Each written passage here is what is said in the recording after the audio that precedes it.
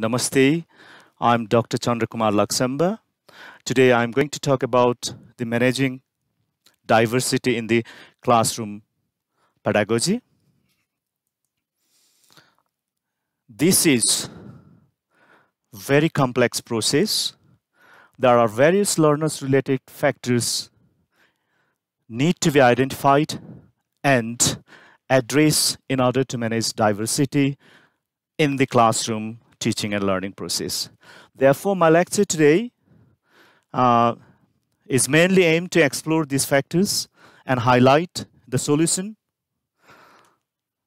that can be applied to manage diversity in the classroom pedagogy. Primarily, the following learners related factors need to be identified and addressed in order to manage diversity in the classroom pedagogy. And number one, you can see here different learning levels. And number two is learning difficulties. Number three is physical disabilities. And number four is socioeconomic factors. Number five is sociocultural issues and the gender orientations. Let's talk about the first one, different learning levels. Information taking in and generating knowledge and skills capacities vary from one learner to another. Therefore, as a teacher and learning facilitator, it is important to find out how learners learn the best. So, even though in a classroom, they're all able learners participating learning and teaching process, but there are information taking in levels are different from one learner to another. So that is very important to identify it by the learning supporters, facilitators, and teachers. So some of the learners are very good in taking information, attending lectures, talks, or any class, teaching and learning process. And some of the learners are good in audio video, using different kinds of information technology in the learning and teaching process. Some of them are very good in learning by reading themselves, or they're the best. There are various ways to information taking in process, and it varies from one learner to another. So that needs to be identified. And if it is necessary, then teachers and facilitator do need to provide extra support to learners, like support staffs, if there are any available, can be provided to weaker learners, and the way they need help in a teaching and learning process. Some of them are not able to take information direct from lecture, so learning support staffs, they will interpret in a simple way and the level the learners able to understand. This is also varies from context to context, place to place, one country to another, and stages of the level of the development. In a developed country like the USA and the United Kingdom, Australia, and other European countries, they have a standard system. If any learners, if they are not able to learn, able to take, or able to catch up their other friends in a classroom, they will be provided special learning support teachers, and the learning support teachers' role will be to help the weaker learners and bring them up to the level of other learners. If not, at least they have to make able to understand the gist of the lesson or any talk, lectures. So this is the first thing, different learning levels you can find in any countries, whether it is developed or whether it is developing or whether it is urban or whether it is a rural area, you can find this different level of learners in a classroom. This is one of the factors which creates diversity in the classroom pedagogy, and it is very important to address the issue and manage and create conducive learning environment by the learner, by the teachers and facilitators. The next one is learning difficulties. This is slightly different than the first one, and this is not easier than the first one to manage this diversity. This is more or less related with the cognitive disorder, mental disability that creates this kind of learning difficulties, which is also, as a teacher, facilitator, need to be identified and manage the diversity in order to create conducive learning environment. Learning difficulties, as I said earlier, learners not able to take the knowledge and skills to the normal level due to mental disability, cognitive disorder. Commonly known learning difficulties are listed below. Number one is dyslexia, which is difficulties in reading, can also affect spelling and writing. And number two is dysgraphia, struggle in writing and written work may be eligible. So number third is dyscalculia. The learners, they will find difficulties in any numerical works like adding, subtracting, dividing, and multiplying. So dyspraxia and apraxia muscle disorder limits writing and speech. If that muscle limits or muscle disorders around the upper limbs, hands, the learners not able to write up to the level of other learners. If it is affected around the vocal cords and learners not able to speak and interpret in a normal level, and that is, there will be a problem. So last one is attention deficiency disorder, where the learners not able to give attention to learning process. So these are the thing slightly different than the first one. This is biological or medical and human physiology related disabilities, and especially in the first world countries, developed countries, these kind of learning difficulties normally identified at the very early learning stages, at the very early learning stage, like level 1, class 1 or KG nursery, and they will be taken away to the special needs schools, and their learning and teaching will take place accordingly there, and by the special trained teachers, facilitators, and their reading materials also designed accordingly. And I'm just trying to talk about the these kind of learning difficulties in the context of third world countries, developed countries, Afro-Caribbean countries, like the majority of Asian countries, where there is no any system and there is no any policy and there is no any specialized teacher and facilitators to identify these kinds of difficulties at the early age. So all these kind of learners suffering from dyslexia, dyscalculia, and attention deficiency, dyspraxia, dysgraphia are in a normal day-to-day class because there is no any system. Maybe there are one or two places, but in the majority, there is no any such a kind of facility exist. Because of that, all learning difficulties learners, they end up in a normal teaching and learning classrooms. So because of that, teachers and facilitators from third world countries, they must be very careful to identify this learner and as much as possible to give uh, learning and informations according to their need and according the level of they will understand.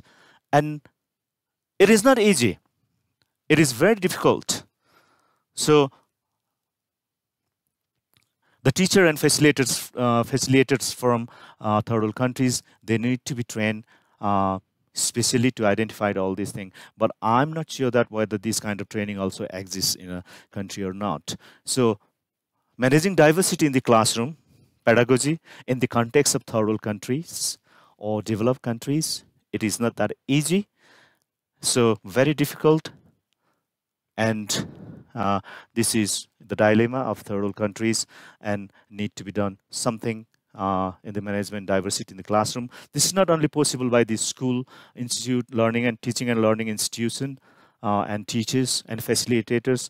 Government and policymakers need to give special attention to this area. Especially this dyslexia in the context of Nepal, I think still I haven't heard that much about this problem in Nepal, but I'm sure that there are many learners are suffering from these difficulties. When they read and write, they will write upside down letters, alphabets, because whenever they read, they will see the words and sometimes they even not able to decipher the words because they will see the alphabets within the word is upside down. So for them, it doesn't make any sense. So some of the dyslexia learners, they will be able to read as a normal if they will be provided that kind of facilities. Some of the learner will be able to read in a green paper. Some of the learners, dyslexia learner, able to read and write proper way, in a normal way, in a yellow color background of paper. So you have to identify it, where they will find what kind of dyslexia and dyslexic learners. And if you will provide that kind of facilities, very simple facilities like color papers and plastic, different colors of plastic, so they can put that colors on the book page, paragraphs or lessons, and they can read it. So this is one of the easiest way to manage diversity in the classroom. And other dysgraphia are slightly not manageable easily in the classroom. Dyscalculia, sometimes you'll be able to manage using color papers, as I mentioned earlier. And dyspraxia, this is also very difficult to manage in the classroom. And attention deficiency also very difficult one. In the normally in a advanced country, they will have special needy schools and institutions where they will be their learning and teaching process take place. So number 3 one is physical disability. Physical disabilities, this is a limitation on physical functioning such as mobility, dexterity, blindness, and other physical handicaps. So you can see and quite easy to identify them. But still, in the first world country, developed country, they have a special institutions, schools, or access, even normally schools, they have a disability access for them, so they can use their wheelchair to go into the classroom. But our schools in Nepal, I think there are only few schools in Kathmandu city or major cities in the Nepal. I think you can find. Otherwise, the majority of schools are not accessible for handicapped, physically disabled learners. If learner is wheelchair bound, there is no any wheelchair bound friendly schools, classrooms, and blindness. There are few schools in the Kathmandu and other parts of the country as well, but not sufficient enough for the all blind learners in the country. So one thing teacher and facilitators can manage this diversity, creating space in the classroom so they can move freely without any obstruction. If a handicapped learner with the wheelchair bound one, if in the classroom, if there is enough space to move around, and that is a kind of a degree of managing diversity in the classroom for that kind of learners. So this is very important, and not this is possible by only school management, not only by the teachers, learners, and facilitators, but this is the country's government policymakers' responsibility.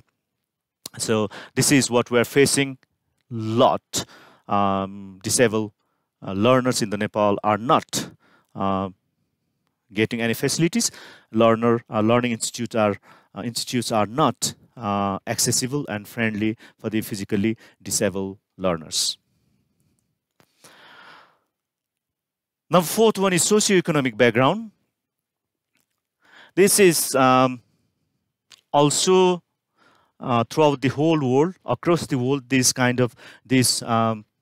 diversity exists, even in the USA, even in the United Kingdom, even in the France, Germany, and other advanced countries. Also, you can find this socioeconomic background, and this background created diversity in the classroom.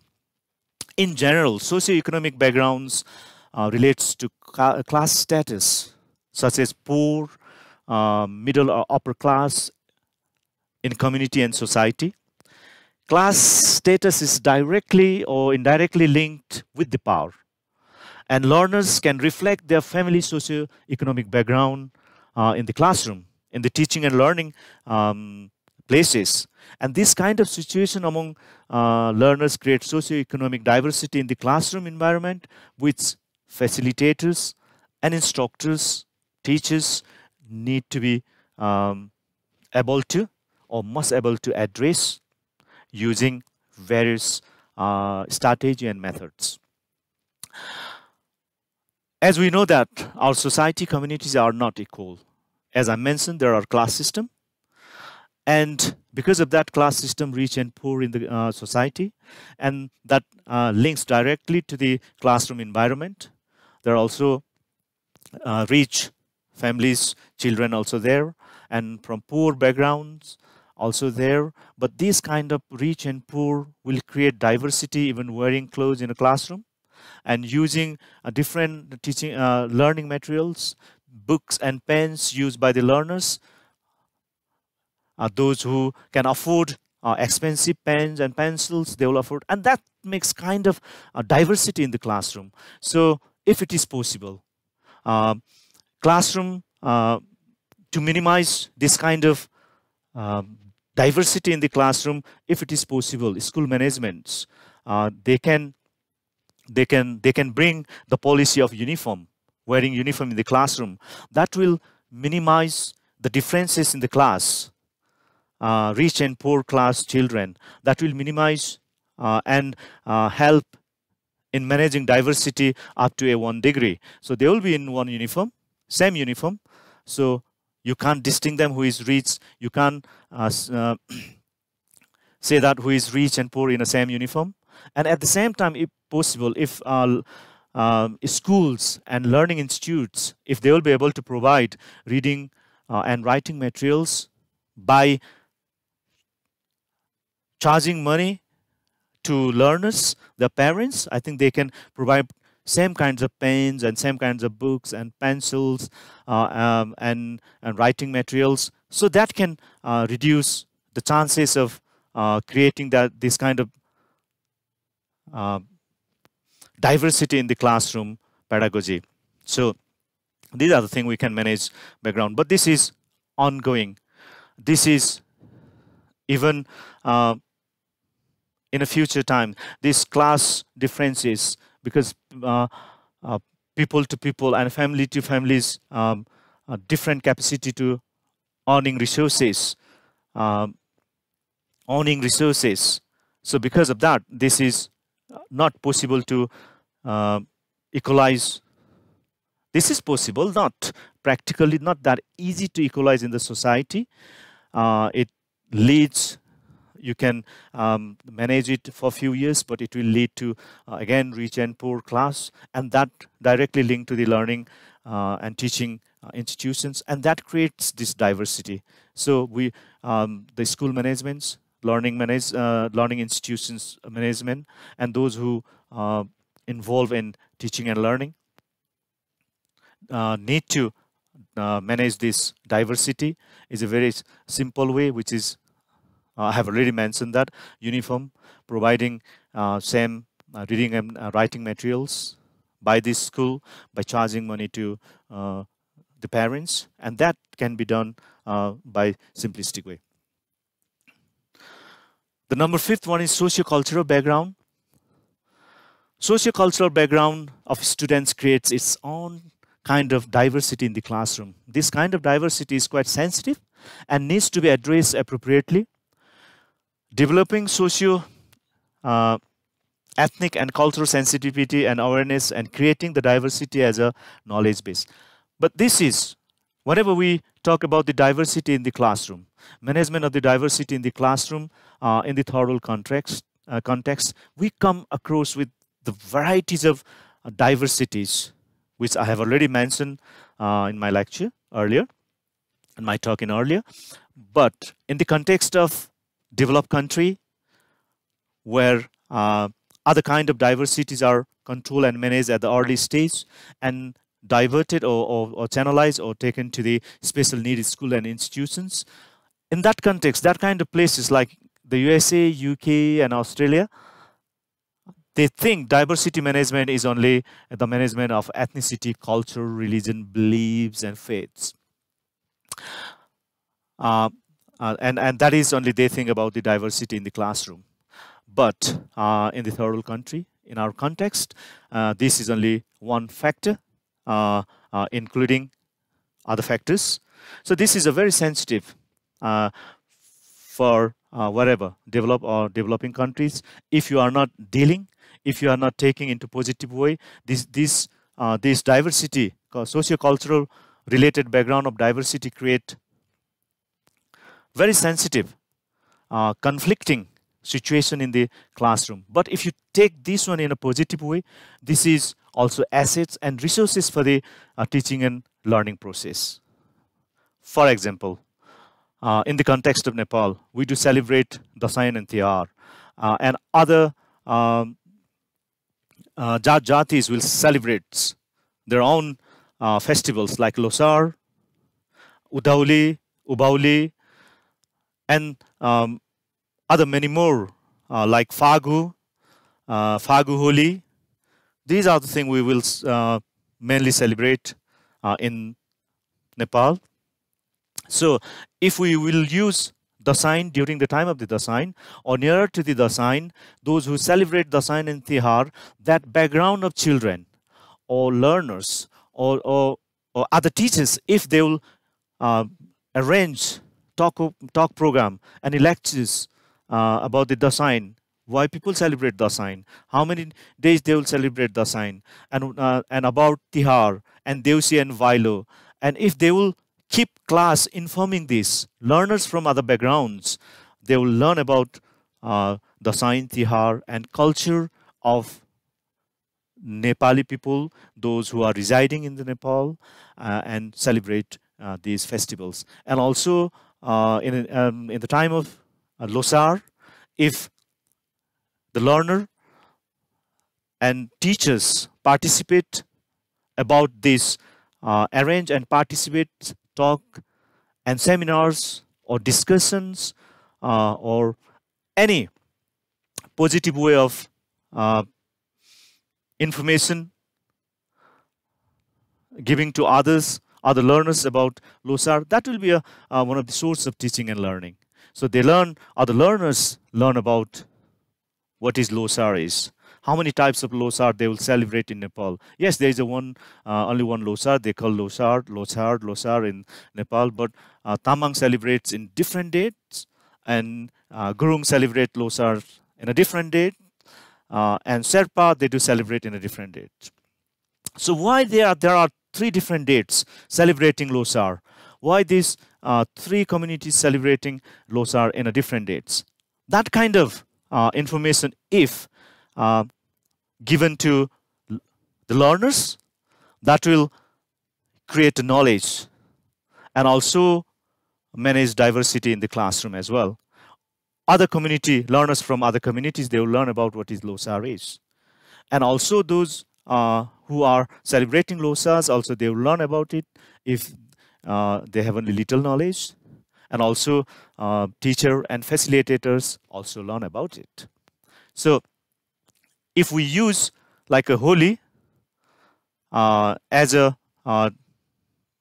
information designating in the classroom, giving information about why in Nepal Fagu will celebrate it in 2 different days, like in a Pahari region 1 day before, and in the Tarai region 1 day after.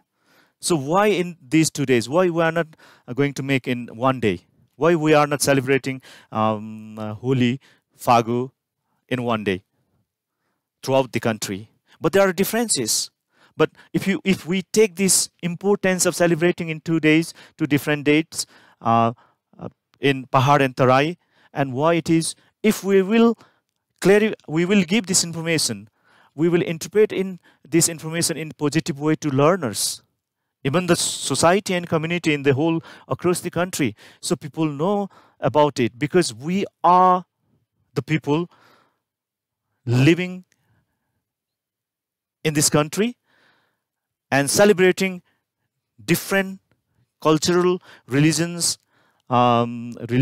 festivals and beliefs, and all we are here and we are Nepali. If we will share this, our beliefs, culture, tradition and religion and festival in a positive way, in a teaching and learning environment, that creates managing diversity in the classroom and generate knowledge and skills for the unity in the diversity. So number 6, one is, as I mentioned earlier, gender orientation. In gender orientation, this is a more sensitive topics and issue as well. Before we used to talk about only male and female sex, but nowadays no more. Even in the forms, official forms, government forms, if there is a, it used to be male and female sex, but now that need to be replaced by the gender, because of the gender orientations. In this society and community, we are not only male and female. There are many more genders like lesbian, gay, bisexual, and transgender, and other orientation based, gender orientation based as well, more than these one. And even though gender orientation has been constitutionally and legally recognized in Nepal, in the context of Nepal, is a very good news. This gender orientation has been recognized constitutionally. It is not yet an issue in our classroom as well. It could be by various reasons. I'm going to cover this one. However, teacher and student needs to be aware of these issues, how to handle it, and consider LGBT as a normal. Even though they are a minority, but we are not going to take this into issues of discussion. I mean, issues of negative discussions, deviant, but we are going to bring them together, recognizing their existence in the society, in the community, in the classroom, or in workplace. That is a very important. This is a basic human rights that anyone who feels and anyone who thinks considered to be what he or she is need to be given right to live and go ahead and survive in a community society and other parts like a working environment and teaching and learning environment. They must have an equal opportunity. They must have to be recognized. They must have to be given equal opportunity, and respect and dignity, because that is the given, that is beyond our control. The gender orientations, the way they are exist here, that is our beyond our control. That is a biological, genetic um, thing, which is because of biological and genetic orientations, they are, their behave, their thinking, their feelings are different to that indicates their different gender orientation. And as a whole, as a community, to create um, integration, I mean, to create cohesion in the society, cohesion and conducive environment in the learning, teaching and learning environment, and they need to be given equal status, the way the Constitution of Nepal has recognized and given equal status in the country. So we can use, this is one of the factors which may create diverse, which may create kind of issues in the classroom, but as a teacher and facilitators managing diversity in the classroom, we must have to consider these issues very seriously and managing diversity in the classroom and creating conducive teaching and learning environment. But in the classroom, why it is not that not yet an issue in the classroom in the context of Nepal? It could be because in the class 1, 2, 3, 4, 5, 6, 7, 8, up to 8, I think the gender orientations, recognition of the gender orientation by the person, him or herself, is, I think, early stages. When they will turn into the puberty and they're going into the maturity stages, they will slowly feel and recognize whenever their body organs start to grow. So they will feel it. And then you can, you may, or we may be able to see in class 9, 10, 11, 12, and colleges and university levels. So that in that situation, in that context, they must have equal status, gender status, and those who are managing diversity in the classroom as a lecturer, professor, or a teacher, facilitators need to be managed diversity accordingly with the full dignity and equality. So managing diversity in the classroom pedagogy is conceptualizing the learning and teaching in the diverse context, such as I mentioned already. So this is, I'm going to list this diversity created that creates in the classrooms, which are different levels, learning levels, which I have talked in depth about the different learning levels, how that creates. So what is the different learning levels, and learning difficulties and physical disabilities, and differences between learning difficulties and physical disabilities, and socio-economic factors, socio-cultural issues, and gender orientations. So conceptualizing this diversity in the classroom that can create that kind of diversity we can find in the classroom. So I'm going to include here in my talk program few theoretical framework, such as social constructivists pedagogy and managing diversity in the classroom teaching and learning process. Social constructivist, in this theoretical framework, learners construct knowledge and skills from their own experience. And then the teachers and facilitators, we normally leave them or facilitate them without any obstructing their knowledge and skills from their own experience, and then allow the learners to construct further on. So that can also be helpful. managing diversity in the classroom. But not this theoretical framework will not manage the whole diversity. I mean, the diversity factors which I have listed earlier, those all kinds of diversity will not manage by this theoretical framework, this theory, but it helps us to manage diversity in the classroom pedagogy. Some kinds of diversity can be managed by using this theoretical framework.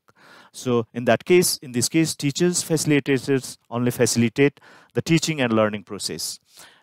In this theoretical framework, mainly this thinking and this concept was generated by mainly two theoricists, educationists, or psychoanalysts.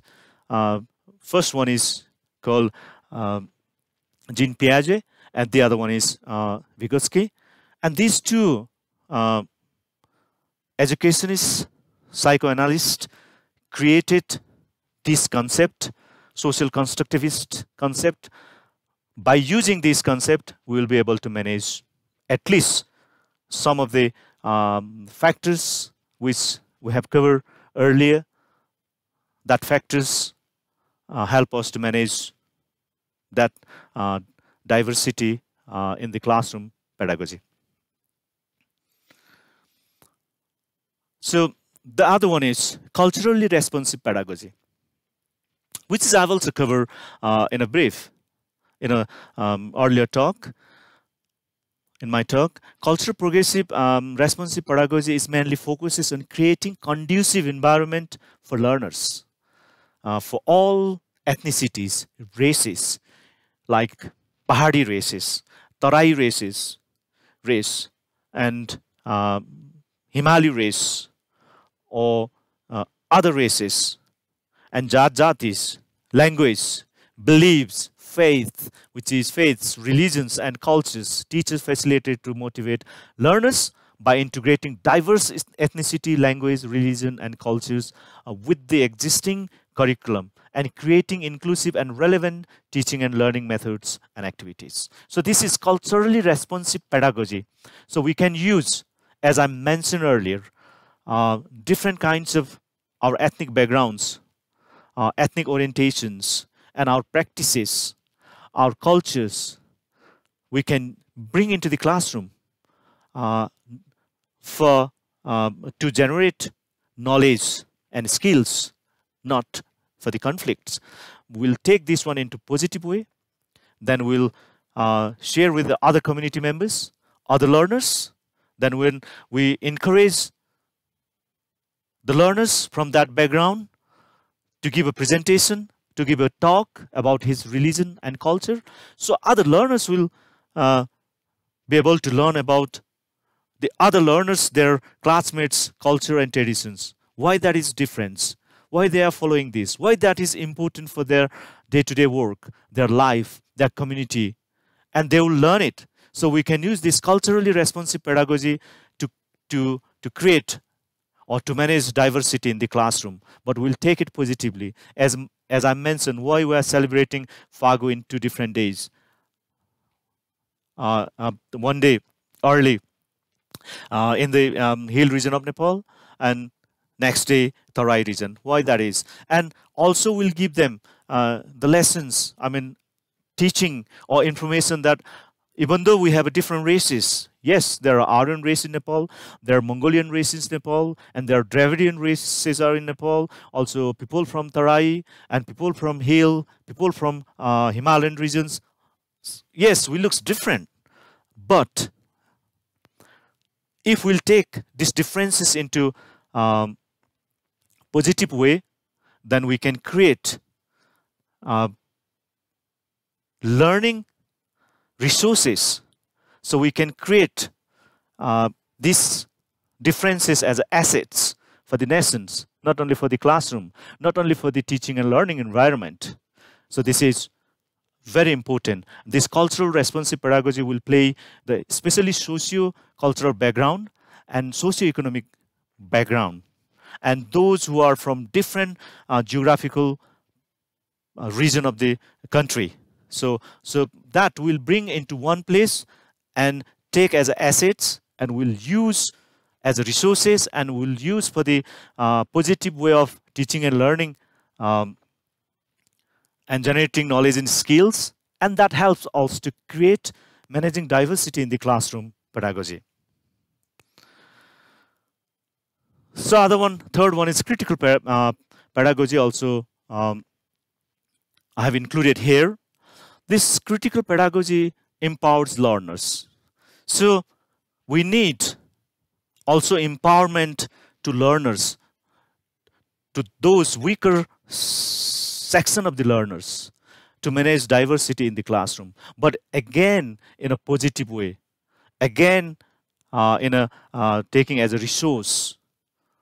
For example, if teachers are or facilitators are orientated in a traditional way, suppressing learners, so in that situations we can and if our learners are in the position of oppression or oppressed, then this critical pedagogy help the learners to come out from the oppression and to make equalize to their teacher and facilitator, equal to their teacher and facilitator. Even though their teacher and facilitator have a knowledge more than their learners, but still the borders, demarcation line between teacher and learners will be deconstructed by dialogical process, by relieving oppressed and oppressor, both giving them a special education, special knowledge. Why it is not? Why it is important to deconstruct demarcation line from teacher and learner? Why, if there is a demarcation line, then learner whether could learn more, or if we deconstruct demarcation line or barrier from teacher and learner, and then that situation may create more conducive teaching and learning environment. So that kind of environment generates more knowledge and skills.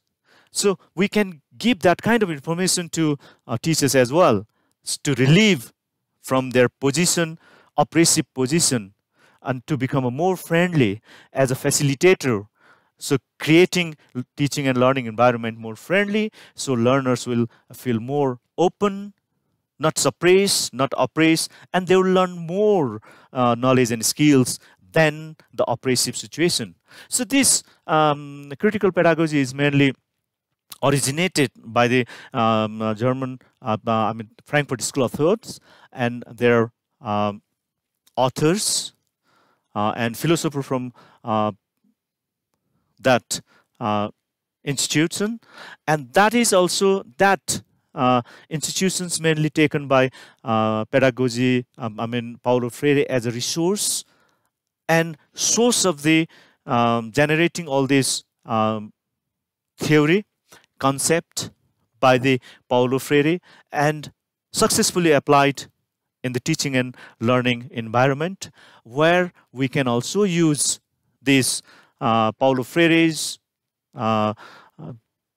pedagogy of oppressed and relief of oppressor and oppression, dialogical process, and problem posing teaching and learning environment, and deconstructing banking concept of learning. These all different kind of critical pedagogy also are helpful in managing diversity in the classroom. But we have to remember that this is not the solution. This will be helpful to manage some factors that creates diversity in the classroom. Not all, but if we'll put together, if we'll triangulate these three theoretical framework together, or triangulate in one place, we will effectively able to manage diversity in the classroom pedagogy. So there is no 100%. There is no we can do everything by one theoretical framework, one methodology, but we have to put together to create this managing diversity. And also this diversity, as I mentioned earlier, there's a differs from place to place, differs from country to country. There's a differs from level of development. Developed countries has a different problem, and the developing country has a different problem. So the countries, those have different type of situations. First thing need to be identified and apply into managing diversity in the classroom. So in conclusion, there is no fit-all approach. As I mentioned, the teacher has to modify various approaches to classroom management and integrate with one's own teaching learning situations. So as I mentioned, there is no in one way to solve this one. We have to integrate, take different methods. Sometimes we have to create. And at the same time, I think for the third world countries, teachers from third world countries or facilitators from third world countries need to be given special training so they can identify these different kinds of factors that create diversity in the classroom. Thank you.